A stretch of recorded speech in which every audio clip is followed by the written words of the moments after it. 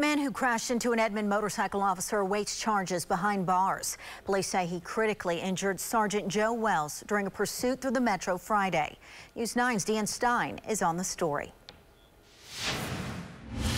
Court records show in the past Garrett Trammell committed multiple traffic violations, including speeding, but those pale in comparison to what he faces now. He's going back northbound. Hey, we have an officer down, start medical quick.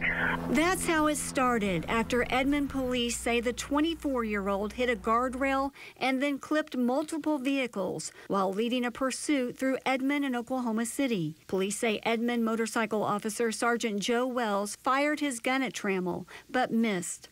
Ultimately, he ended up here on Boulevard going southbound.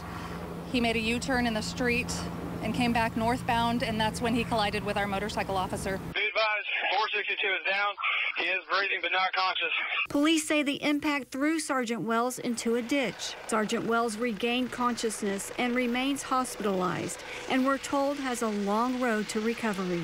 Meanwhile, Trammell is arrested on 5 complaints of assault and battery with a dangerous weapon and 1 complaint of endangering others while eluding a police officer. Trammell remains behind bars at the Oklahoma County Detention Center on $95,000 bond. Deanne Stein, Oklahoma's Own, News 9.